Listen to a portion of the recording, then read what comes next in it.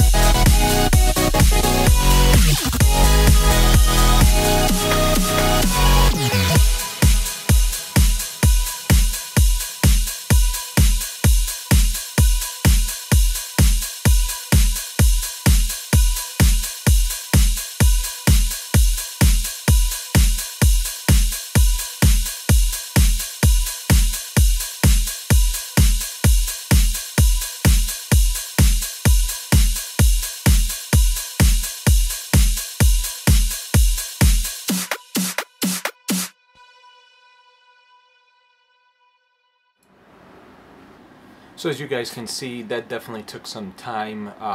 Yes, we did have to put in a password. I'm gonna do the same thing around when we have to do it with the SSD, just to kind of show the similar test. But regardless, that took a very long time to go get up to the password part, and then after putting in the password, the additional part after that. Now that of course is, I think, mainly due to Windows not being properly installed, or properly, you know, maybe corrupt or whatever it is. So definitely a fresh install is going to help with that just in general, but on top of that, throwing in an SSD is going to improve the speed dramatically. So let's go ahead and get into installing the SSD and then getting everything installed software wise, and then we'll go from there.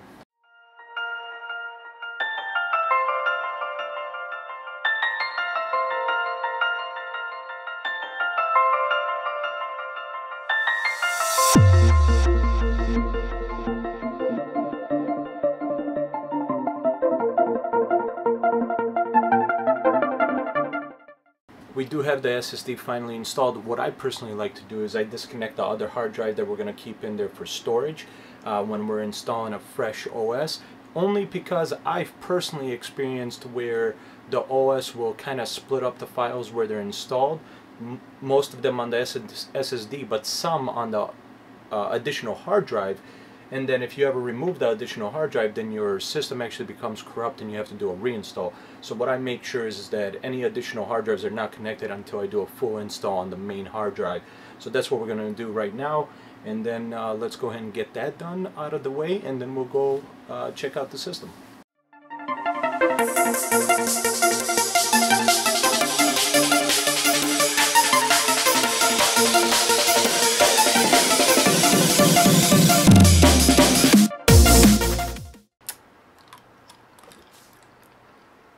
Alright guys, it's a lot of days later. I can't even explain to you how long I procrastinated on this. So as you already saw, we're having a lot of difficulties installing Windows and then upgrading Windows. And we've recently found out the problem due to that is either the memory slots are bad or the memory itself is bad. And I'm not going to replace the board or the RAM just because this is an AM2 board and DDR2 RAM, which is very old and most likely not going to find. I mean, the RAM I might be able to find because it is AMD, so you can actually find some RAM on eBay, which I've already done. But you most likely won't find a replacement board if it is the board. So without trying to replace old items, I said, screw it, we were at Tiger Direct before the stores closed down. We picked up some really good deals on stuff, and so basically we're gonna do this Athlon. There, it's the 860K Athlon with this Gigabyte F2 78M board, FM2 processor, FM2 Plus processor or board socket, all that.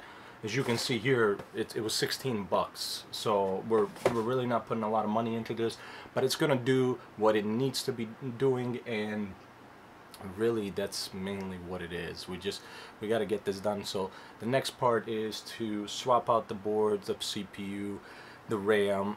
We have some DDR3 RAM that's been kind of sitting around, so we're going to use that in there. Once we get that set up, hopefully Windows, well, there's no hopefully, it will definitely install because we also have that SSD, so that's also going to make sure that Windows does install. So yeah, we were having some motherboard / RAM issues, unfortunately, but we'll go from here, get that installed, and get it all said and done.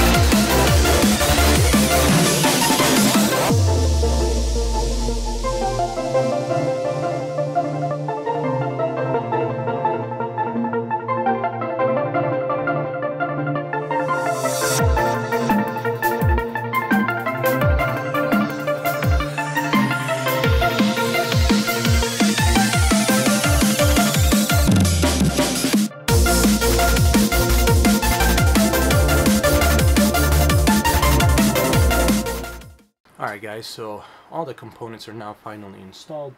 It's ready to go. We're gonna try to fire it up, see if it posts. If it does, then we're gonna go ahead and install Windows, and then after that I'm gonna take you through additional steps on what I like to do once the computer's up and running. One thing I didn't show in the video is that I am using an old graphics card, nothing fancy, just something to give us video. Onboard graphics on this are available, but if you have an APU CPU, we are using a AMD Athlon 860K, which requires a separate graphics card, so we're just using an old NVIDIA 8800. So once again, this computer is not going to be used for any kind of gaming, just basic stuff, so we don't need anything new or crazy. But let's go ahead and hit the start and see if we get any kind of luck with it starting.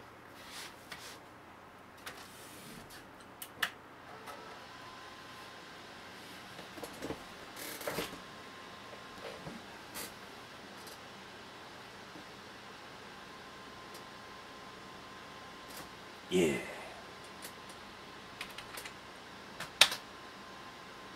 Alright, there it is. We're going to go ahead and install this. I'm not going to take you guys through this again. We've already done it a few times.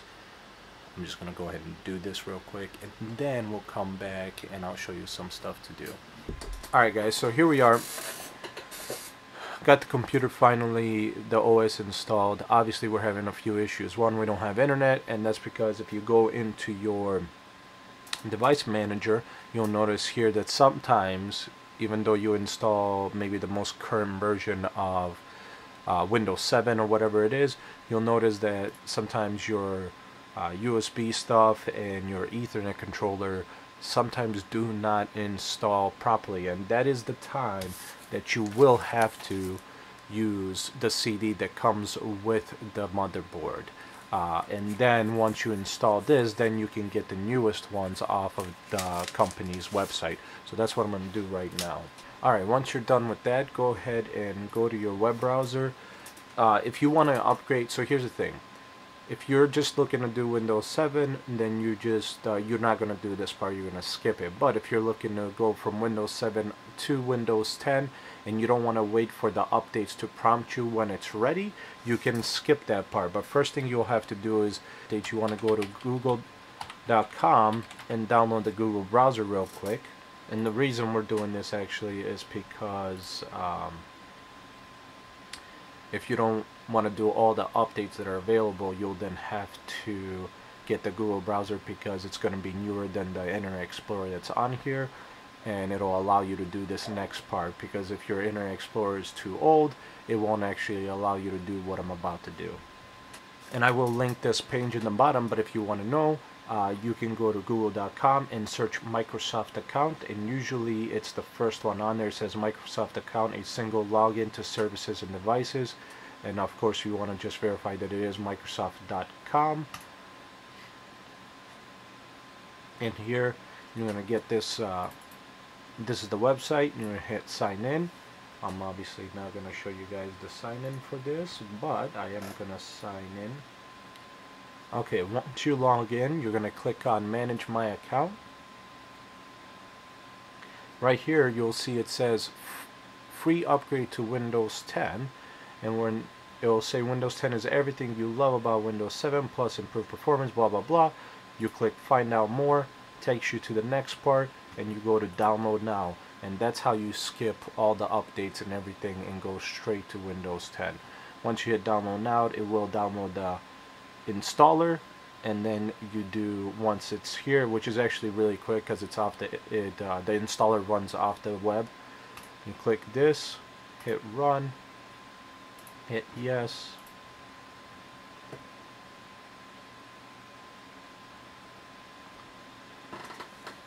then of course it says here Windows 10 setup, so that's how you know it is Windows 10 if you need to verify. Now it's going to start downloading the Windows 10. This will take quite a bit of time, and then after that it's going to install it. So let's go ahead and let this do what it needs to do, and we'll get to the next part. Alright guys, so the update to Windows 10 has finished. I do want to mention, I don't know if I mentioned it, I know I said you can download the Windows 10 updater and not wait for Windows Update to tell you to upgrade to Windows 10, but you also do want to do all the Windows 7 updates before you do this, because if you don't, it'll give you a few problems. But that being said, so now we're on the part where you're done installing Windows 10 and you're going to set it up for the first time. Here it says get going fast to automatically just use express settings. Now, if you're one of those people that is worried about privacy and stuff like that, where you don't want to be tracked or you don't want certain things being sent out to Microsoft, you don't want to click on use express settings here on the right. Actually, in the bottom left here, it says customize settings. So you click on here, and this is where you're going to be able to customize what's on and what's off from Windows 10. And then you'll see quite a few ones, like personalize your speech, typing and inking input by sending context and calendar details along with other associated input data to Microsoft. We do not want that on. I don't want any of that stuff being sent. Send typing and inking data to Microsoft to improve the recognition and suggestion platform. You could leave that on, but I'm going to go ahead and turn that off anyways. Let apps use your advertising identity for experiences across apps. Sometimes I leave that on. For this, I'll just turn that off. Let Skype, if installed, help you connect with friends in your address book and verify your mobile number, SMS. We don't need to have that on. Location. Turn on Find My Device and let Windows and app request your location, including local location history, and send Microsoft and trusted partners some location. I would leave this on, but because this is not my computer, we're going to go ahead and turn off. This is for my mom, so we're just going to turn that off too. And then later on, I'll see if she needs that on or not. Up here, automatically connect to suggested open hotspots. Not all networks are secure. Nope, don't want to do that. Most likely that'll never happen because this is a desktop, not a laptop. But regardless, we're going to keep that off. Automatically connect to networks shared by your contacts. No, we don't need to do that. We're going to turn that off. Automatically connect to hotspots temporarily to see if paid Wi-Fi services are available. It's not a laptop, so that doesn't need to be on. Send full error and diagnostic information to Microsoft. We can definitely leave that on just in case there are any errors or anything like that. This way, Microsoft can, see what they are and hopefully send us a fix. Even though there are Windows 10 problems right now, quite a bit of them. That's another thing I'll show you what to do real quick. But this, you want to go ahead and keep that on so that way you can help get those updates to fix those problems as fast as possible. Go ahead and hit next. You can get a few more things. Use smart screen online services to help protect against malicious content and downloads. Sure, we'll leave that on.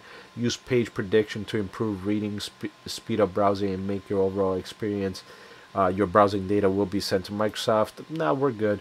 Get updates from and send updates to other PCs on the internet to speed up your app and Windows. Nah, we're good. We don't need that on. If you have slow internet, that might actually slow down your network and your internet, so you want to actually make sure to turn that off. Meet Cortana, not now. My mom most likely will never use this, so we'll go ahead and turn that off. It says new apps for the new Windows. I will choose my own apps later, but you can do it here. But since I didn't install any apps right now, we're just going to leave it the way it is. Hit next. Now it's going to finalize the setup, and then from there we're going to go ahead and install some things. And I will, by the way, everything that I'm talking about website wise, that's all going to be linked in the description. But once it starts up, we're going to go ahead and go to the next part and start downloading our software. And there is a few software that I will recommend to you guys just in case you do need it if you don't have availability to some products that are available for paid customers. You are going to be able to find some stuff that is free, which is open source stuff, but I use it, Dalbor uses it, everybody that we know uses it, so it's definitely worth it if you don't have the money to spend it. Alright, Windows 10 has started up. First thing I do is right here you have a giant Cortana search on the bottom left next to your start menu. I don't like having that giant search, so what you want to do is right click on the taskbar, go to Cortana, and you can hide it or you can show Cortana icon instead, which is what I do a lot of the times. Microsoft Edge is on there, but I prefer Google Chrome for anybody I know. This is what I recommend, or Firefox. I have both installed just in case for some reason Chrome's not working. This way you can go to Firefox. Edge is literally the last possible resort if it's something that you might have to do. Alright, so now that everything's on, let's go ahead and get some software. We can do updates first if we want to, but what we'll do is we'll get some software first. So open up your browser. In this case, I do, once again, use Google Chrome. We are going to set that as default. So let's see here, change that.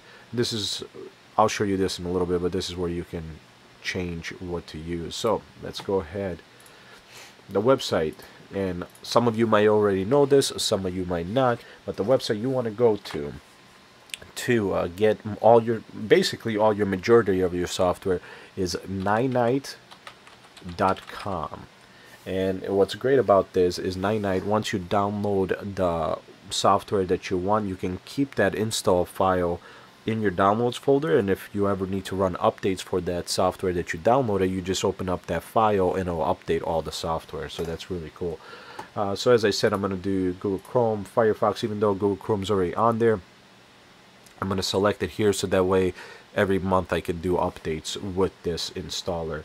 Definitely going to do Skype, TeamViewer, Image Burn, CD Burner. CD Burner XP is basically a free CD burning software. If you need to make DVDs or CDs, this is a very good software. It's free to use. TeamViewer, if you're a little more advanced and you have a bunch of computers that you help out with and stuff like that, of course you know what TeamViewer is. Image Burn is a ISO burner. Basically allows you to burn ISOs to DVDs and stuff like that.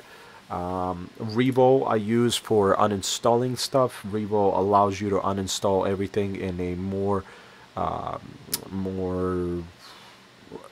in the most ultimate way to basically remove everything off the system of that particular software.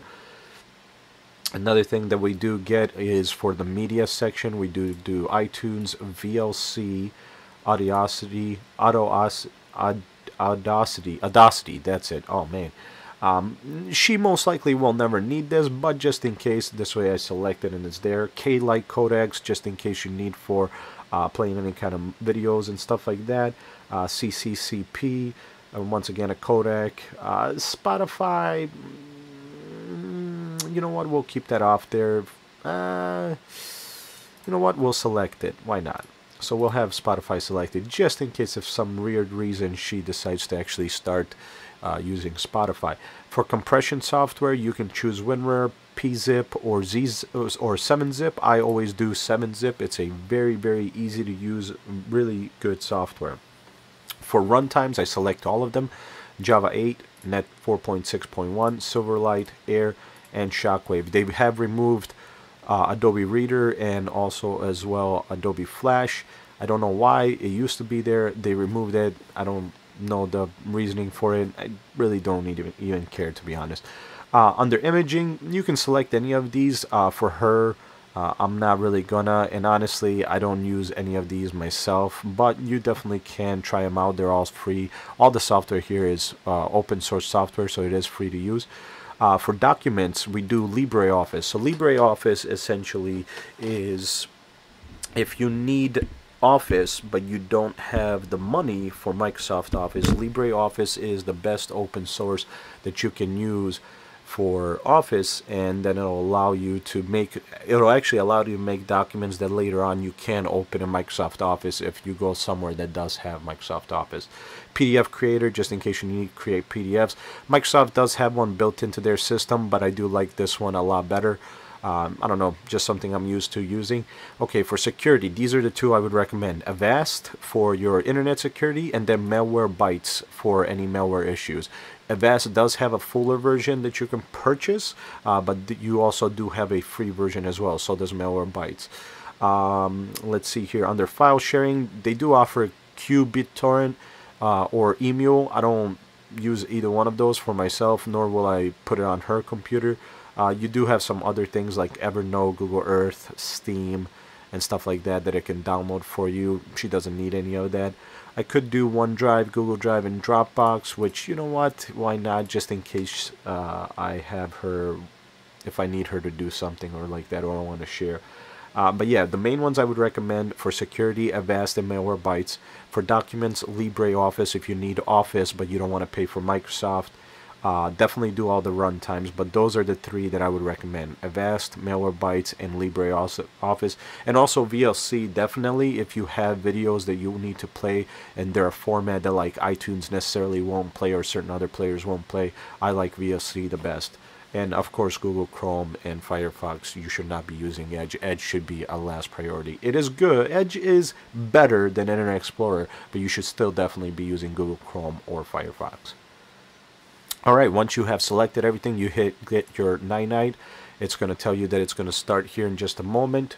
And down here you'll see it's downloaded. You just click on that and you hit yes, and then it'll start. You can click show details and it'll start downloading. Now this will take a little bit of time depending on your hard drive and your internet speed.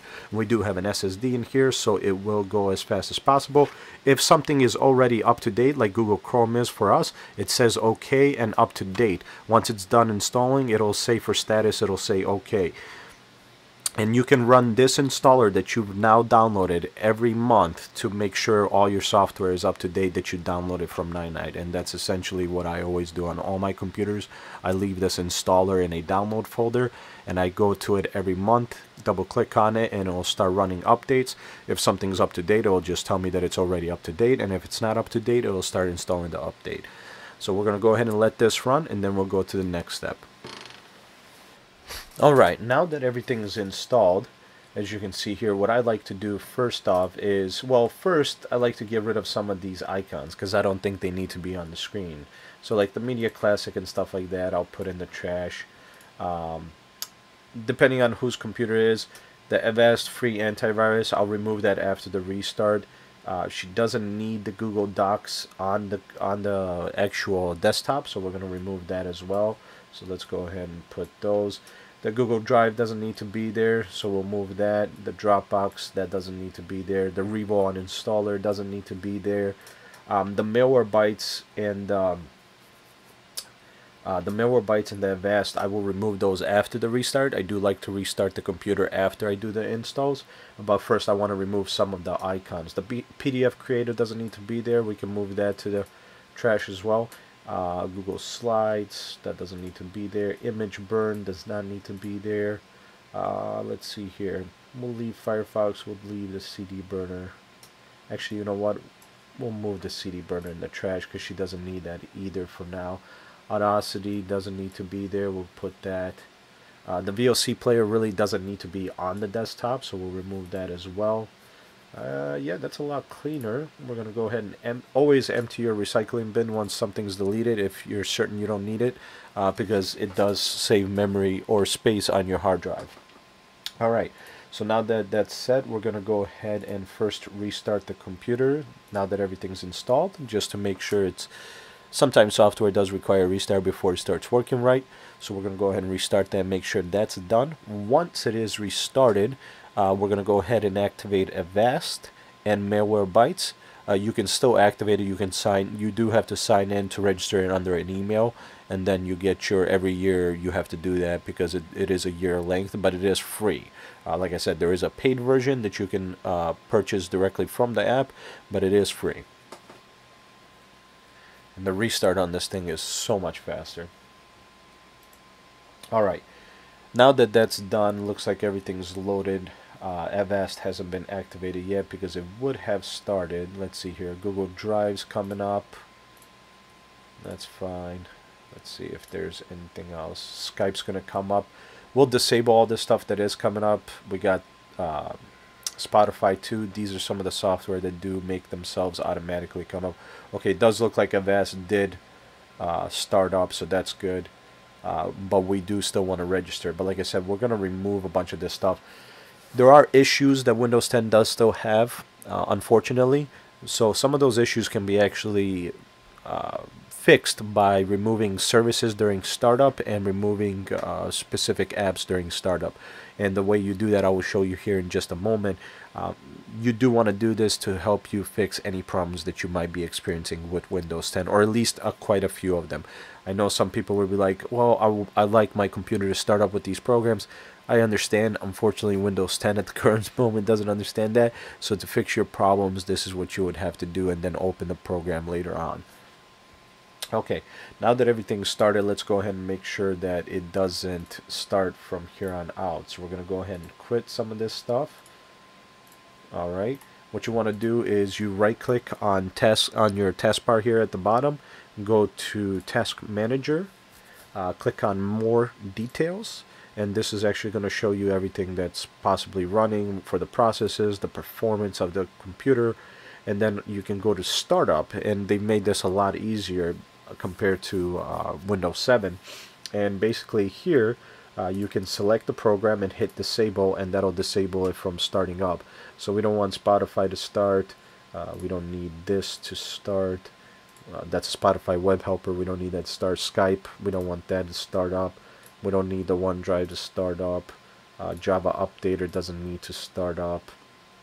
Let's see here, Dropbox does not need to start up, and that's basically it. I leave iTunes Helper because that does tend to cause problems if you disable that with iTunes, so I do leave that. Avast, obviously you want to leave that because that's your antivirus, and the other one is PXI Mouse. That's just a thing, part of the Windows, that you don't want to really disable them. Alright, so now that that's done, like I said, you do want to disable some services, but first let's go ahead and sign in to Avast, so that way it's you can create an account, you can sign in with Facebook or with Google.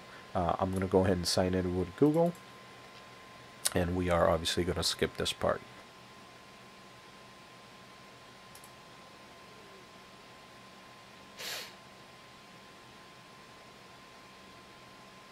So once you, as you saw, once you sign in with Google, it's going to say, do you want to create an account or link? You just want to do create an account, even though you just signed in with Google, but you do have to still create the account. Once you do that, you might get something like this. You can hit refresh, or if it doesn't work, if it keeps giving you this unexpected error, it'll work after the next restart. But basically, that's it. You are all set. Your antivirus is registered, and that's set on that. Now, let's also make sure that Malwarebytes is set up as well. So we'll go ahead and open that up and make sure that also starts during startup. Let's go ahead. Looks like it's already scanning. Let's see here, settings. Alright, looks like that's actually already set. It does check for updates, looks like, but that should be fine. Alright. Close the OneDrive so that's not there anymore. Exit Dropbox, so that's not there. Right, perfect.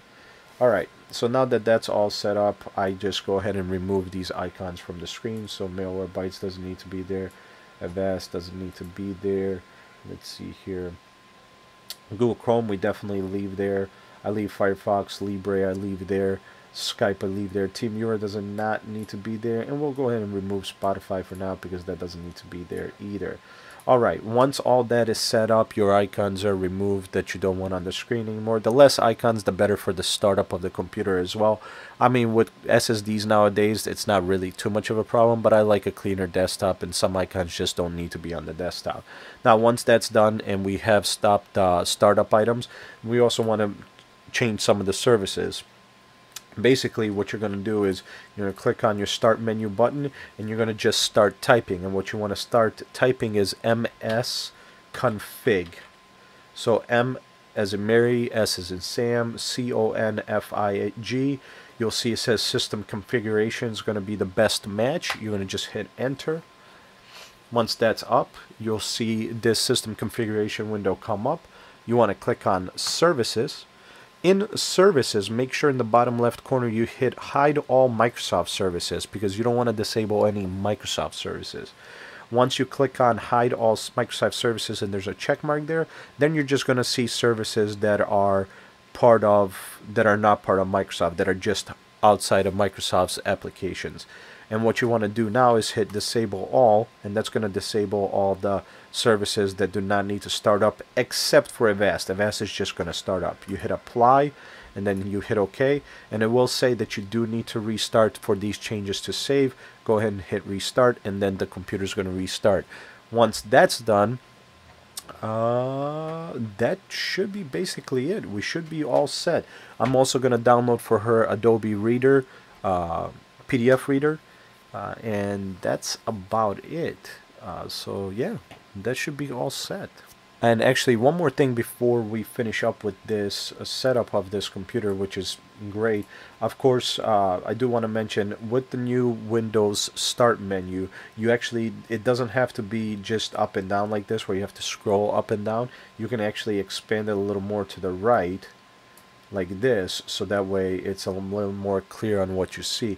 And I like doing this just because it does help.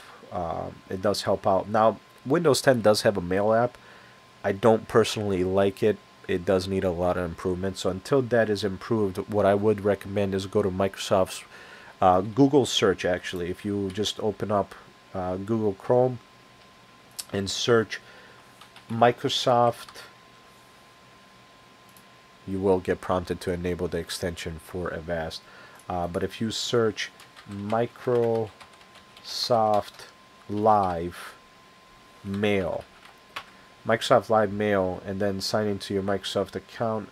Let's see here. I do apologize. There it is. I'm sorry. It's Windows Essentials. So if you search Microsoft Live Mail, the third item on the list says Windows Essentials. That gives you basically quite a few things from Microsoft. It gives you their Windows Mail, which is different than from the one that comes with Windows 10, and I prefer that a little more. It also gives you a movie maker. So if you're looking to maybe edit movies, or make some kind of movie, if it's movies from photos or movies that you recorded on a camera, you can use that to create the movies and then render them out as one big movie. Windows Live Mail. You got Windows Live Writer, which basically is for like blogs. Essentially, it's basically to write a blog, and you can post photos, videos, and stuff like that with it. Photo gallery, of course, it gives you OneDrive, and then also as well you get some help with Windows Essentials for support. But it is a good additional thing you can get from Microsoft, and I do end up getting that. So that is the other thing that I would recommend. Once you download it, once again, you click on download now. You're going to get a little icon. Once you hit save, you're going to get it down here on the bottom. You click on that, you hit yes. It's going to say Windows Essentials 2012. Now you can do two things. You can install all the Windows Essentials, or you can choose what programs you want. I always choose what programs I want. We don't need Writer. She doesn't need Messenger. Photo Gallery and Movie Maker, I'll leave that on there just in case. And then definitely the Windows Essentials Mail is going to stay on there. And then hit install, and then of course that will install. Once that's done, we should be all set. And then we're going to go ahead and check out how much of a difference it is in speed between now and what it was before. Now clearly we've changed a lot of parts, so it's going to be a lot faster for the boot up time. But yeah, and also as well, just to mention, you can remove these icons. You can also resize them as well by right click on them. I definitely will be removing quite a these icons because she just doesn't need all these on here. But yeah, that's about it, guys. Alright guys, so real quick, we're going to go ahead and do the speed test here. It's going to be, I'm going to tell you right now, it's going to be crazy fast. So let's just go ahead and do this real quick.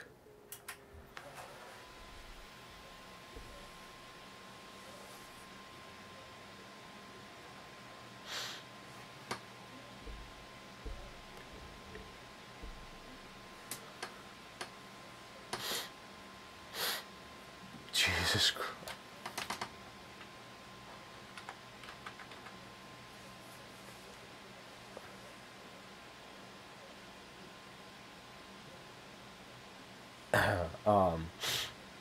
So that's it. Alright guys, so that's it. Thank you so much for watching. But yeah, the computer's set up. We did some cable management as best as we could because the wires are a little long and the board's really small and the case is really big, so the wires don't sit perfectly, but it's good enough.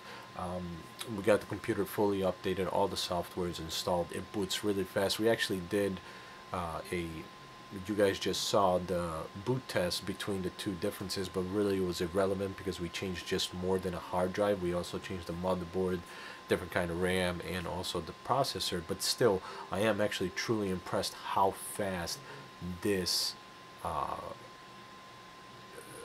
turns on, goes past post, and it's actually pretty ridiculous. I didn't expect it to go that fast. It goes faster actually than either one of my other computers, so I am truly impressed on that end. It is a little loud because of that 8800. At some point we might change it to a newer car where the fan doesn't spin as much, but for now it'll do. Like I said, she doesn't need much, it just needs to be able to use a computer. But it's great, it's running really good. Super excited about it. I hope you guys enjoyed the little bit of tips and tricks that I showed you in this video. I know it was a little longer video, but I do appreciate you guys watching. Hopefully you guys learned something. And once again, thank you so much for watching. Make sure you hit that like button if you did enjoy it. Please do subscribe, and we'll see you guys in the next one.